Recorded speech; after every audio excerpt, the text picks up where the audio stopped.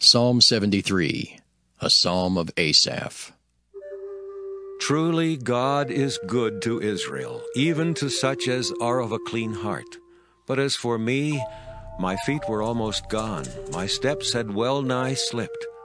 For I was envious at the foolish, when I saw the prosperity of the wicked.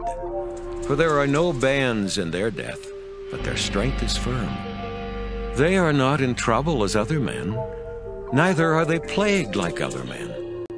Therefore pride compasseth them about as a chain, violence covereth them as a garment. Their eyes stand out with fatness, they have more than heart could wish. They are corrupt, and speak wickedly concerning oppression. They speak loftily. They set their mouth against the heavens, and their tongue walketh through the earth. Therefore his people return hither, and waters of a full cup are wrung out to them. And they say, How doth God know? And is there knowledge in the Most High? Behold, these are the ungodly who prosper in the world. They increase in riches. Verily, I have cleansed my heart in vain and washed my hands in innocency. For all the day long have I been plagued and chastened every morning. If I say, I will speak thus, behold, I should offend against the generation of thy children. When I thought to know this, it was too painful for me, until I went into the sanctuary of God. Then understood I their end. Surely thou didst set them in slippery places. Thou castedst them down into destruction. How are they brought into desolation? As in a moment. They are utterly consumed with terrors, as a dream when one awaketh.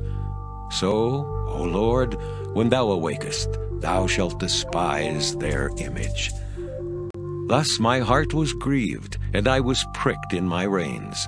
So foolish was I, and ignorant. I was as a beast before thee. Nevertheless, I am continually with thee. Thou hast holden me by my right hand. Thou shalt guide me with thy counsel, and afterward receive me to glory. Whom have I in heaven but thee?